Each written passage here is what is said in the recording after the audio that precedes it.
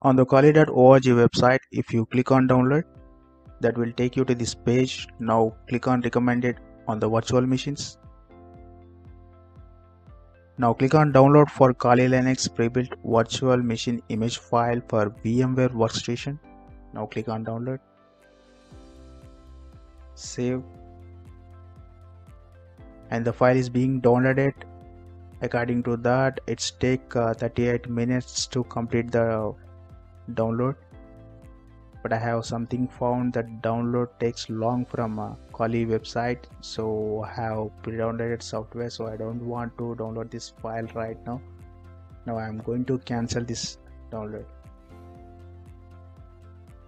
It's a Kali Linux pre-built virtual image file. It comes as a 7z file. So now you need to extract this file using 7z210 software. In the description I have given that link. Use that link to download this. After you install this 7z software, now right click on the 7z file, click on show more, click on 7zip and extract the files to save this directory.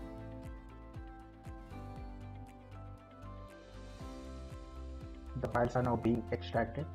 It will take time and you basically just need to wait for that to complete.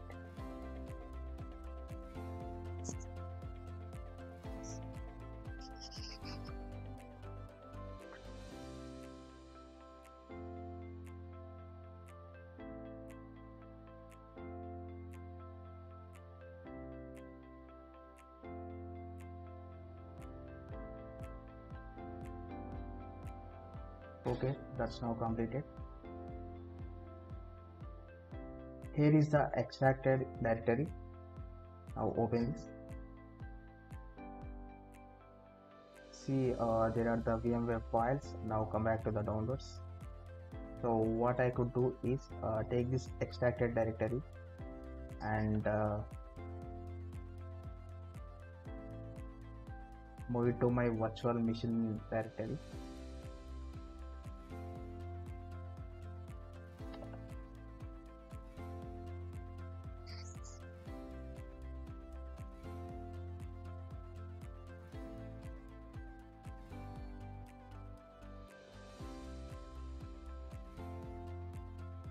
Okay, now let me show you how to import this Kali Linux VM within VMware. In a VMware, go to File, Open, go to Documents, Virtual Machines. I want this Kali Linux 2021.4a. Open this folder. Now select the VMX file. Click open.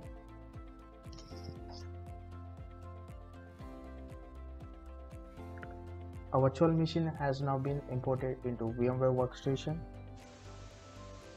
I click edit virtual machine settings. Here I can change several parameters including RAM. I could allocate more RAM to this virtual machine. If I want 4 GB or 8 GB, I can change from here. But I will leave it as 2 GB for this moment. Now processors. I could change number of processors here. If your computer doesn't support 4 processors, you may reduce or change number of processors here. And hard disk 80 GB, that's fine. CD DVD, auto detect, network adapter. I wanna bridge this to my network adapter, so I selected bridge and USB controller,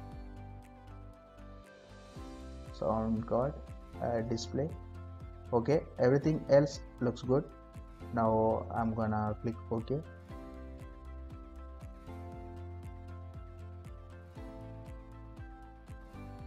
Here you can see default username and password. Okay, now power on this virtual machine.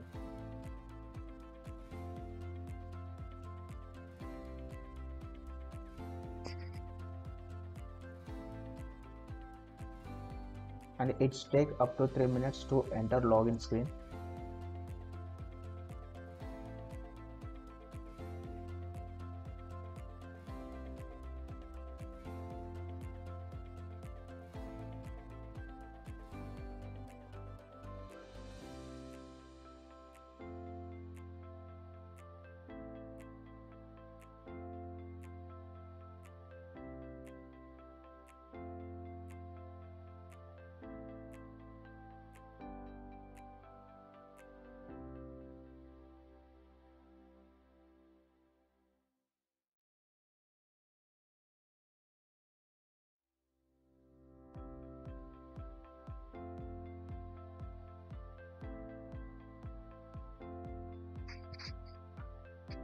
Now enter default username and password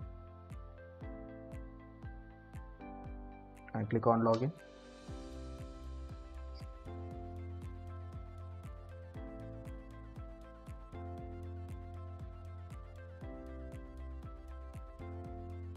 Okay, and I can log in into my VM. Now if you click on the terminal, IP address will show me my IP address. Now you can see my IP address. As you can see, I will do that again IP address, enter. So as you can see here, IP address that's on my Windows laptop.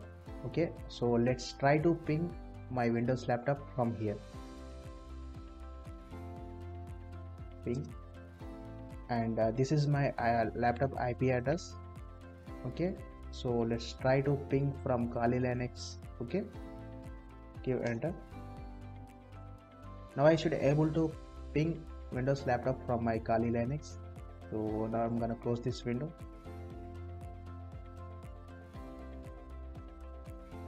Okay, that's today's session. I hope you enjoy this video. Please consider subscribing my YouTube channel and like, and also don't forget to click on bell icon. Thank you.